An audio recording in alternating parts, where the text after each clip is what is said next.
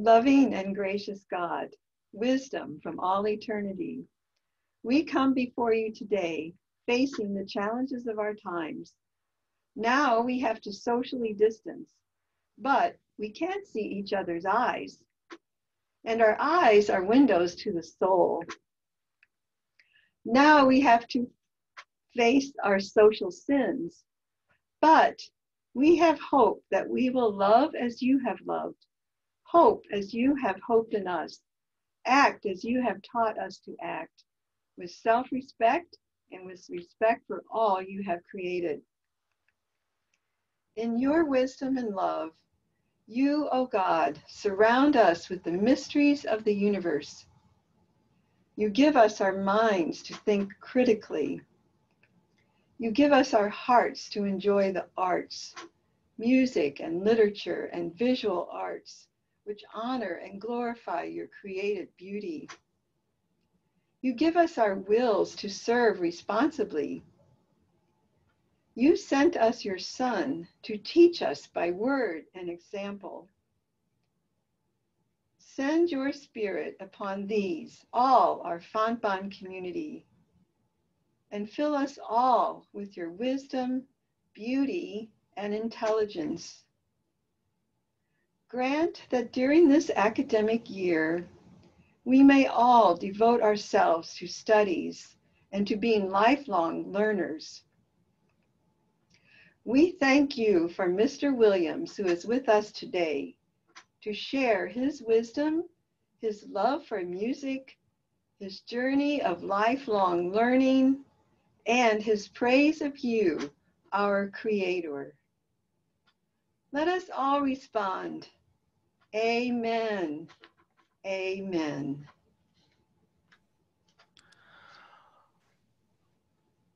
Welcome to Fontbonne University's Academic Convocation, an opportunity to celebrate the beginning of the 2020-2021 academic year, our commitment to academic excellence in teaching and learning, and our Catholic identity.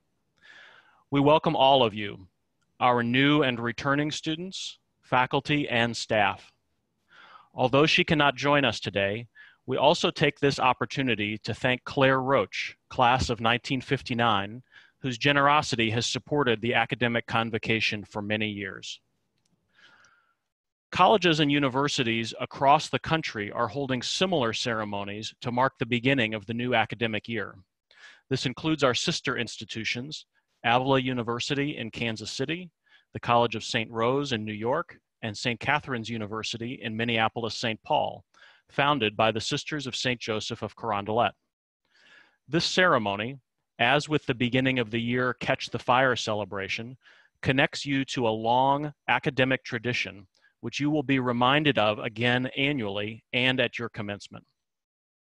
I would now like to invite Fontbonne Student Government Association President, Annalise Kaysen, to say a few words.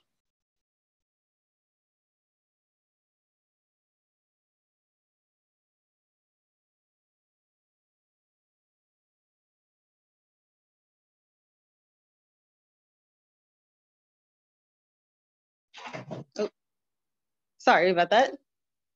Good morning, everyone. My name is Annalise Kaysen, and I am your 2020 SGA president. Oftentimes, when I'm asked what Fontbonne means to me, I almost always associate it with the word family. There's a quote by Desmond Tutu that goes, "You don't choose your family, they are God's gift to you, as you are to them." And I couldn't agree more.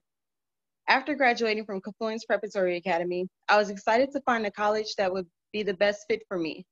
Sure, I was eager to go to the parties and be a first-generation student, to meet my roommate and make new friends and experience life's lessons. But most importantly, I wanted a place that I could call a home away from home. My definition of home is more than just a place to rest my head. It is more than somewhere that I can put my feet up after a long day. Home for me, most importantly, consists of those around me. My humble beginnings start from my devoutly Christian mother having me at a late and unexpected time in her life.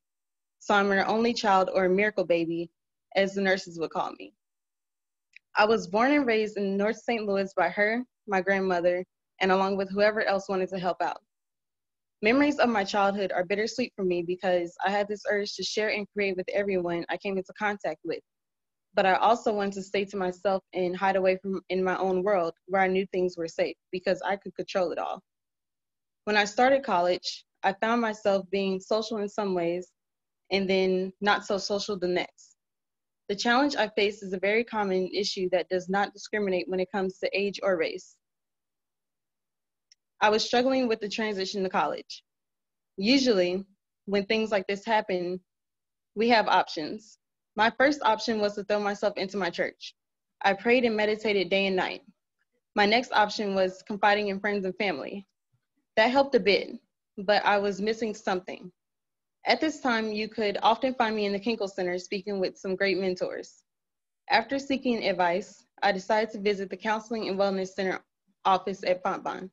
I was apprehensive about it at first because of the stigmas behind talking to someone about my issues, especially as someone that grew up very sheltered like myself. But once I did, I realized that I felt calm. I slept way better than I did within the first few days I had started therapy. Most importantly, I felt at home. After just 1 month of being honest to myself, I began to see results. And as I still use counseling services, I continue to see myself grow today. This specific event in my life led me down the path to where I am today as a 2020 student government body president. I know for a fact that I would not have gotten here on my own without those resources. So in conclusion, I encourage all of you listening to be diligent in your life and to seek out those that are willing to help you and offering their hands and hearts to you as well. In time, they will become your family. I hope everyone has a wonderful semester, and I look forward to learning how your journey at Fontbonne unfolds. Thank you. I would now like to invite Dr. Kareem Mason to speak next. I'm proud this morning to introduce this year's convocation speaker, Mr. Darius Williams. Just yesterday, Darius was named Executive Director of Life Arts, a nonprofit educational enterprise based in Ferguson, Missouri, that uses the arts to heal community-based trauma and develop future leaders. Life Arts is a multifaceted and incredibly vibrant organization focusing on educational, therapeutic, and leadership equity. Driven by his deep Christian faith and strong ties to his family and community, Darius describes himself as a creative, and that's true. He's a storyteller, artist, designer, writer, spoken word poet, and more. But as I've gotten to know and work with Darius over the past year, I have learned that he is much more than that. He leads with his heart in all the work that he does. It is impossible to hear him speak about his work and study without feeling the love that he invests in it.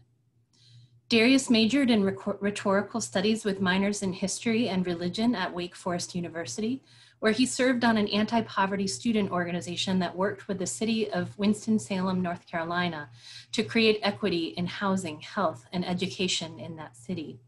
After graduation, he joined AmeriCorps and served as a middle school English language arts teacher at Most Pure Heart of Mary Catholic School in Mobile, Alabama, before returning to graduate school to pursue a Master's of Education with a concentration on secondary education in English from the University of Notre Dame. Currently, he is pursuing a doctorate in education at the University of Missouri St. Louis, where his dissertation in progress focuses on empowering Black communities around the issues of food, culture, and sustainability.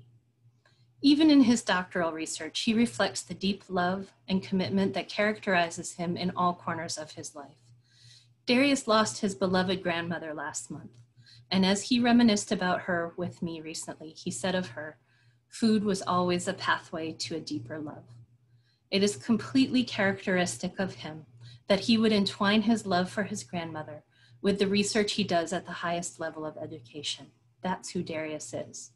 He embodies love of not only family, but of the dear neighbor without distinction in all parts of his life. Students, a deep love was your pathway to college, and your education will be a pathway to many deeper loves in the future. Today, Darius will talk about the value of your education, not just for yourself, but for your grandmother, your neighborhood, your country, and beyond. His talk aligns perfectly with the values of our sponsors, the Sisters of St. Joseph and of Fontbonne University, where we insist that you frame your own education in the context of the common good. I hope and believe that in Darius's stories, you will hear a call to use your own stories, relationships, faith, and education to build better communities around you. That is Life Art's mission, it's Darius's mission, and it is ours. With that, please join me in welcoming my friend, Mr. Darius Williams. Thank you, Corinne. There's a common misconception regarding the direction of his resurrection. It's easy to believe in a Christ ascended perfection, when in reality, in his election ascended, he object and extend his pierced hands to the rejected, neglected, to heal, protect, connect, and confession.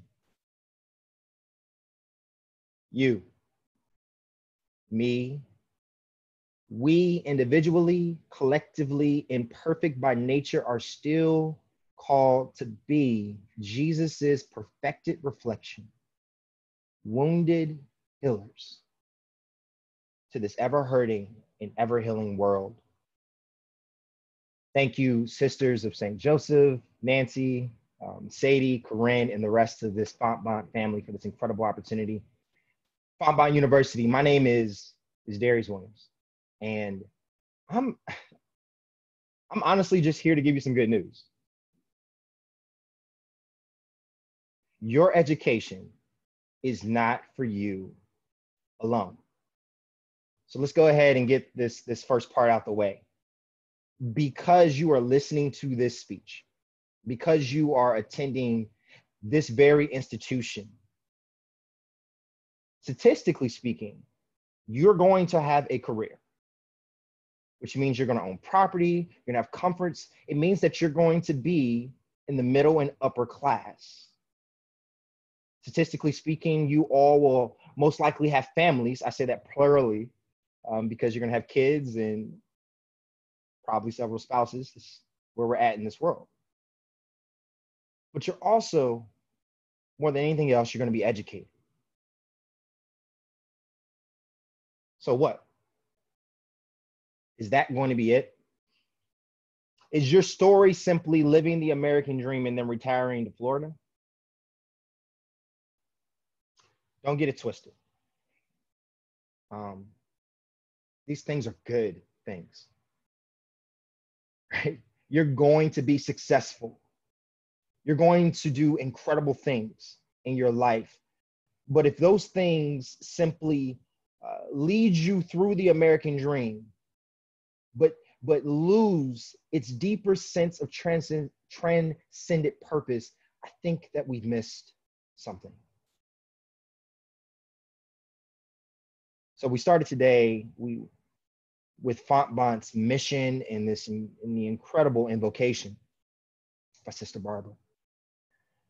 But I love the mission, and I want to reflect on the mission through the context of this good news that your education is not for you alone.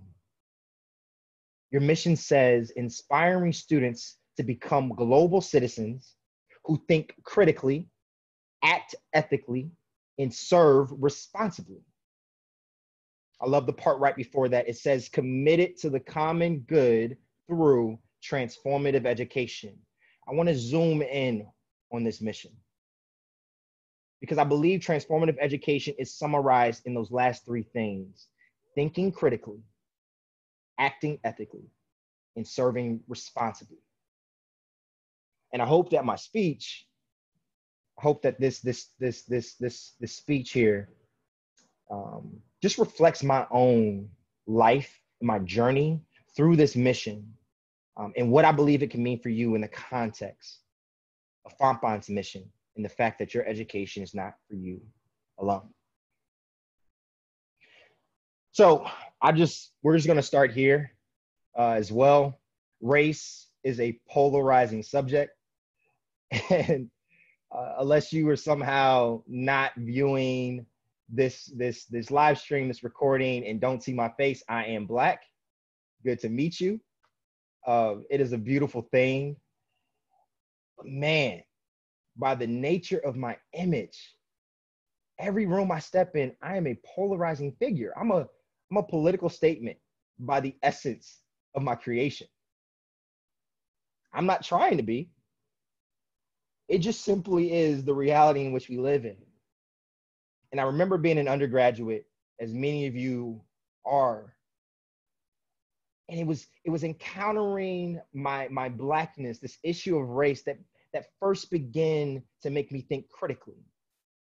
I encountered it both in the classroom and beyond the classroom. In formal and informal ways of education, I was forced to begin to think. I was reading new literature. I was having these new experiences. I had to think about who I was, my purpose, my place in this world, as well as my existence within the context of this society. And I had to think about this issue of the common good foremost.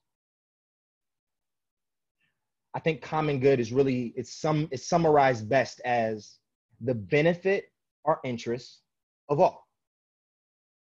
One of my best friends in the world, one of my college best friends, we had one late night and we were just thinking and talking, and he expanded upon this definition. He added a personal touch. He said, my rights end where your rights begin. In the context of this conversation about the common good, in the context of the mission about thinking critically, I think what he was trying to say was, my words will impact you. My actions may offend you. My reactions can and will often traumatize you, but thinking critically at its essence is always, it always means that my thoughts should consider you. Thinking critically means that my thoughts should consider you. I remember it was my first week, and some of you listening now, you're freshmen, just like Annalise was just talking about, you're going to go through a journey.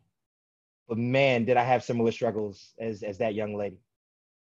I remember the first week on campus. I cannot make this up. I was walking to find parties myself, and I encountered some white students, and they were in blackface. They had darker brown makeup on their face with a headband tied up like Tupac and Thug Life with body paint across their chest because they were heading to a party called Tupacalypse.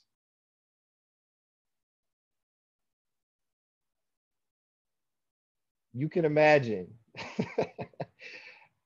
as a first week freshman how I felt.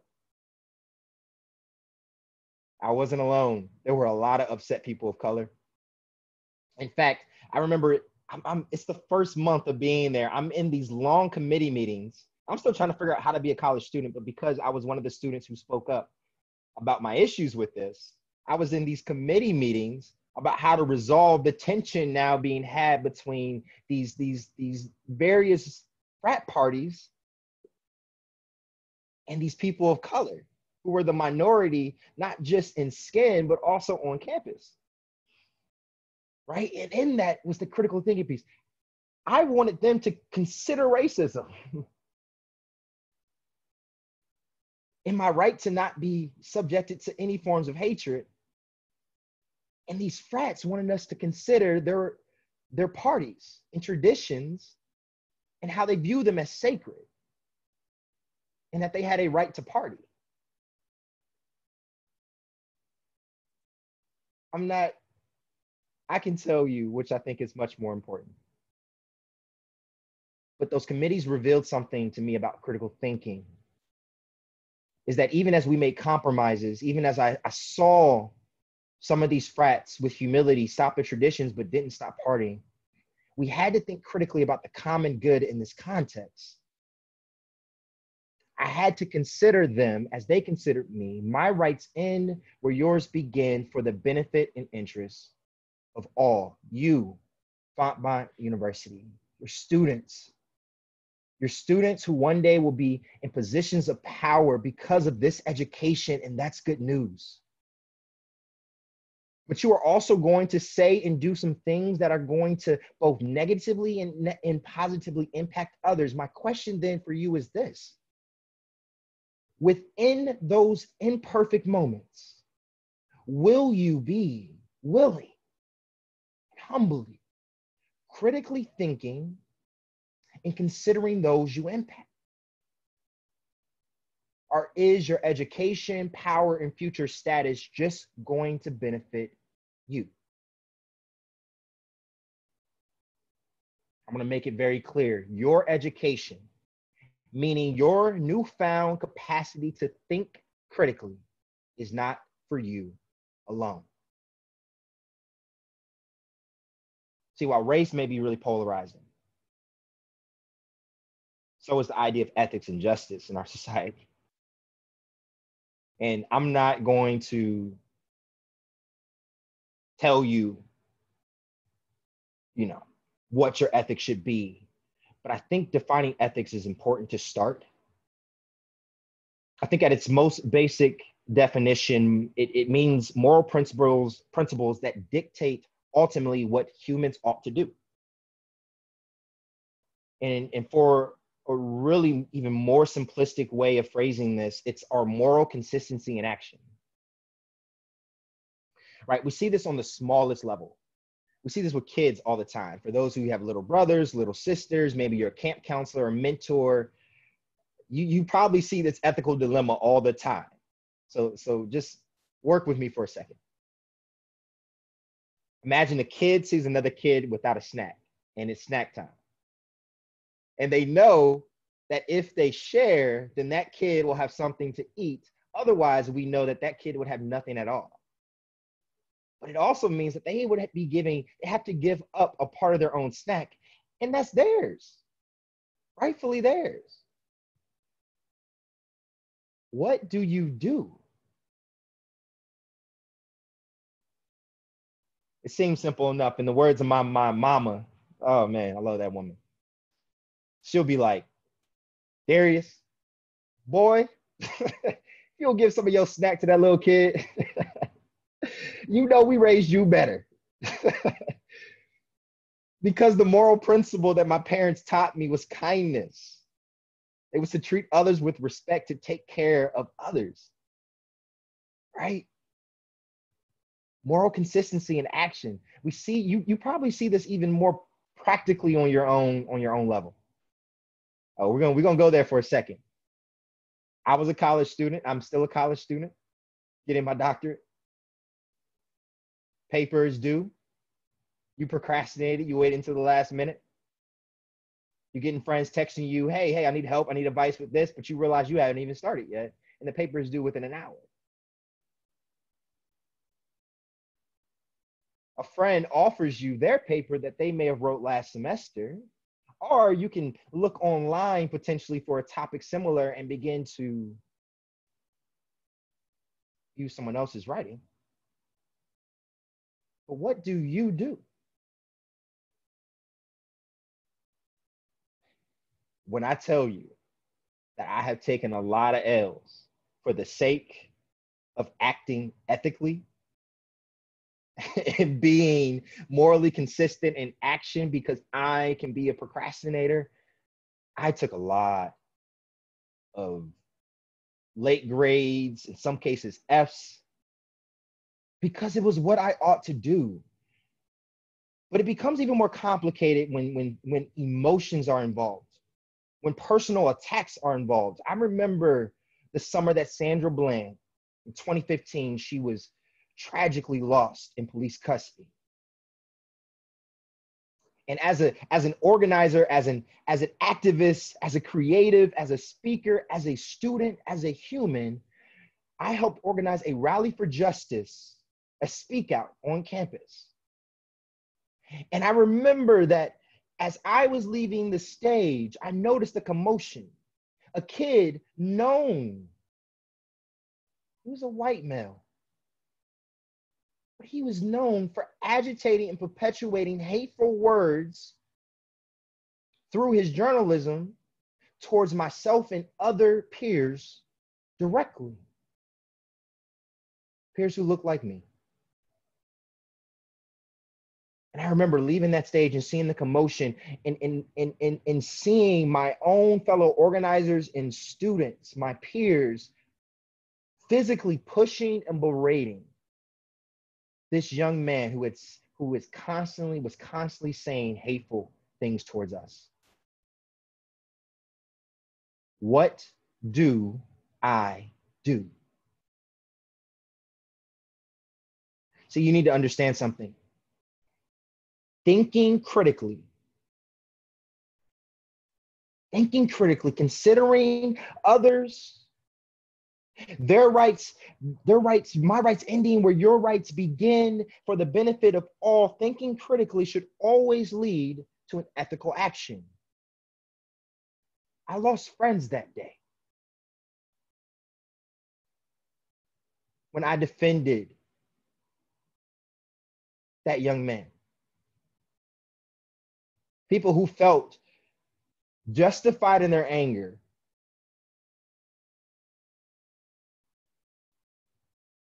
And guess what? I didn't necessarily gain one either. That young man didn't care about me. But condemning the abuse that was happening to him in that moment was what I ought to have done. This is the polarizing dilemma for some of you moving forward. See, one day you will be the educated population. You will be the powerful generation, a global group of citizens, but will you be wounded healers? Because here's the reality. You will see more Black bodies lying dead in the streets due to the actions of police and racism. You will still encounter misogyny, sexism, and homophobia in your workplaces, your classrooms, your places of worship, etc. But what will you say and do in those moments? Is it only that which is beneficial for you, or that which is beneficial for all? For someone else? Again, I'm going to keep it very plain. Your education, your newfound capacity to act ethically is not for you alone. I like threes. Three is one of my favorite numbers. And so there's one more polarizing subject that we have to talk about. Money and power. See, I was your age once. I'm still full of life, I promise you. But man, when you become an adult, things change a little bit. They change a little bit. Man, I was going to be a lawyer. I was going to be a politician. I might still be a politician. We'll see. But I was going to make a lot of money. That was my goal. And I was going to make a difference. Man, I'm 26. I've become a lifelong educator and a creative, which, if you don't know anything about educators and creatives, they don't make a lot of money. But I'm rich in life and purpose.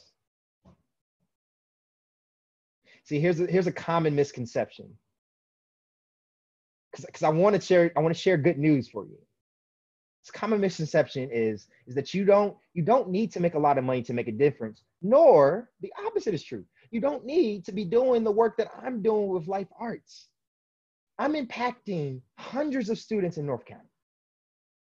Through programs, projects, and pathways, we are living out missionally how to serve responsibly my community. But here's the difference. It's my calling, not yours. I wasn't called to be a lawyer. I wasn't called to make a lot of money. Those are good things. I'm gonna keep it really simple for you. You are more powerful than you think, just because of who you are called to be. See, here's what's really cool. When we begin to think critically and then supplementarily act ethically, we innately are serving responsibly. You have to be. When you are considering others, when you are making sure that your rights end where others begin, when you are thinking about the benefit and interest of all, and then act upon those principles, You're going to serve responsibly anywhere that you've been called to be. Let me break this down. Future bankers, you're going to make a whole lot of money. But as you are learning about the inequitable realities of the society we live in and the marginalized populations who can't even get affordable loans to own a home or a business, you have an opportunity to serve responsibly and still make a bunch of money. Give people of color loans at good rates, and I promise you, you're going to get your return. Future managers, yeah, you're going to make a little bit of money. You're going to be middle class. But man, you're going to have opportunities to create a culture within your workspace that truly is about unity and not division. You're going to be able to live out an opportunity to create equitable pay for women in the workplace. These are opportunities you're going to get just through who you're called to be as a manager. Future teachers, you will be broke. I'm sorry. I was a teacher once. I get it. But man, your job is more important than anyone else's because you're going to teach the next generation how to dream, how to think critically, act ethically, and serve others responsibly for the sake of the common good, just because you are called to teach history, math, and English in college students. Today, not in the future, today. First off, you're going to have a whole lot of debt. But you're also going to have transformative careers, families, and lives. Because you are allowing yourself to be transformed by your education right now. Today, you can invest into Fontbonne in the St. Louis community through serving, loving, connecting, organizing, advocating. Today, you can be volunteering your spare time or interning at a business that ultimately benefits others. Today, you can make your voice heard through the ballot, through a march, or whatever sphere of influence you've been handed today and tomorrow. In your pursuit of the common good, you right now are more powerful than you think. Your education, your capacity to think critically, act ethically, and serve responsibly is not for you alone. In conclusion, let's go ahead and get this out the way. 2020 sucks. Man, we had COVID-19 and we lost our glorious summer. We lost Kobe Bryant and his daughter Gianna, Black Panther, and countless others. Suddenly, Australia had wildfires. California is burning right now. Hurricane season is rampant, and Russia is always Russia, right? There's political polarization, racial tension, police brutality, and the 2020 elections haven't even happened yet. And I have to say their names. George Floyd, Rashard Brooks, Breonna Taylor. But here's the good news. Here's the good news. We individually, collectively still have the opportunity to be transformed by this education and commit to the common good. What's understood can never be overstated because you are here today, alive, breathing. You are more powerful than you think. Don't allow 2020 to be a barrier this semester. Instead, make the most of your time. Become those critical thinkers who are thinking critically. Become those ethical actors who are acting ethically. Become those responsible servers who are serving responsibly. Wounded healers. Become everything that you're called to become for this ever-hurting, ever-healing world, because the greatest news of all is that your education is not for you alone. Thank you again. I know all of you join me in thanking Mr. Williams for your profound message of good news, as you termed it, for our students, and for our entire community. You've called us all to a purposeful life and a life of service to others as we work toward the common good for all. We appreciate your candor in sharing your experiences to help us reflect on our own responses and our own actions, particularly as a university community during what I agree with you are polarizing times. And we're really grateful for your presence and for your message today. So we ask God's blessing on you, Mr. Williams. It's now my pleasure to commission our staff. Students, look to the men and the women who serve many administrative and support functions across our campus. I count myself among these. Some of us perform very public functions for the university by promoting the work of our faculty, recruiting students, and raising needed funds to fuel the fires of innovation, creativity, and teaching. Others may work behind the scenes to ensure that records are kept, buildings are cleaned and maintained, students are counseled, tears are wiped away, and our bodies are nourished. Rest assured that each of us is here to serve the needs of you, our students, as you pursue your dreams, which will be enhanced and fulfilled by a Fontbonne education. Each staff member in her or his way embraces and lives the life of the mission and values of Fontbonne University, which was started by the Sisters of St. Joseph of Carondelet to serve the dear neighbor. Like you, we continue to be on a journey of discovery in our own lives, and we will be shaped by you, our students, as you make your way through this place and into the world. Staff and administration, thank you all for your service to Fontbonne and your commitment to our mission. Thank you, Dr. Blotner. Students, the faculty of Fontbonne University are honored to have the opportunity to create a better world through each of you.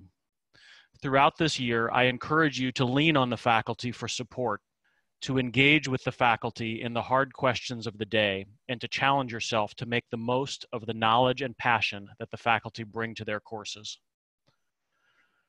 Members of the faculty, your work is most central to the mission of Fontbonne University. While all of our work is important, that which happens in the classroom, in the lab, in the studio, and in faculty offices, and on Zoom sessions, animates our mission and brings knowledge and understanding to life for our students, regardless of their path to Fontbonne. The faculty bring with them different traditions and come from varied faith and belief backgrounds.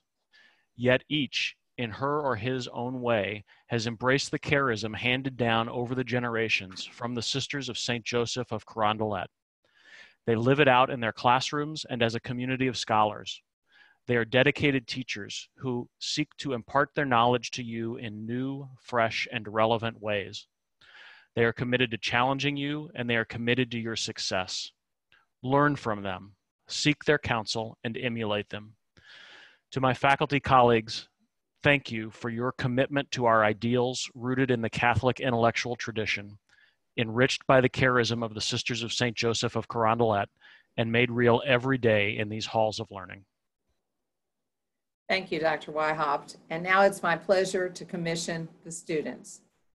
Students, you have been introduced to these women and men who will become your mentors, partners, teachers, champions, and advocates during your time at Fontbonne. They desire nothing more than your success as a student at our university. But you also have responsibilities as a member of this special community. We expect you to take your work seriously and apply yourself to your courses and major areas of study. We expect you to be engaged in intellectual activity and social activity, both in and outside the classroom, that will broaden your perspectives and create a context for the life you will live when your days at Fontbonne are over. We also expect you to treat each person, student, faculty, or staff with the utmost respect, mindful that we are all creations of a loving God. We are reminded by our founders, the Sisters of St. Joseph of Carondelet, to serve each other as a dear neighbor without distinction. That is our tradition, and I, on behalf of our faculty, staff, and generations of alumni entrusted to you today. Challenge yourselves to live up to these ideals. Use this time wisely for your own sake and for the betterment of our community and the betterment of our world. And now I invite each student to look at your Fontbonne University stole or pin that you received this week. If this is your first convocation, no matter what class level, you should have received a stole. All others who are returning students received a pin. If for some reason you did not receive your stole or pin, you can pick them up from Sadie Weiss in Ryan Hall, room 308. This stole or this pin will be a sign and a reminder of your commitment to our university mission. I charge you to be committed to the common good through the daily pursuit of transformational education, inspiring each one of you to become global citizens who think critically, act ethically, and serve responsibly. You are entitled to proudly wear your stole and your pins at each annual convocation and at your commencement ceremony. We hope that you've been inspired by this morning's academic convocation and especially by our keynote speaker, Darius Williams. Good luck this academic year, and I look forward to celebrating your successes throughout this year. Ms. Regina Wade Johnson, Director of the Kinkle Center, Academic Support and Academic Accommodations, will now offer the benediction. Let us bow our heads. Heavenly Father, as we come to the end of this convocation, we want to thank you for your mercy, grace. We give you all the glory, honor, and praise. Allowing your servants to come together in solidarity of our mission. We are grateful for our speaker, Darius Williams, Fontbonne community, and all that has been accomplished here today. May your heavenly presence, wisdom, and love surround us as we continue to serve you and our community. Please watch over our students, faculty, and staff as we walk in ways that align with your word and mission. We can do all things through Christ Jesus as we move forward through our spiritual journey. Oh, gracious Lord, please decrease our fears and increase our faith during these challenging times. Expand our wisdom and knowledge and enrich our growth in all aspects of our lives. May we rejoice in the Lord always. May we feel God's love in all of our affairs. These and all blessings we pray in the matchless power of God. Let us all say amen.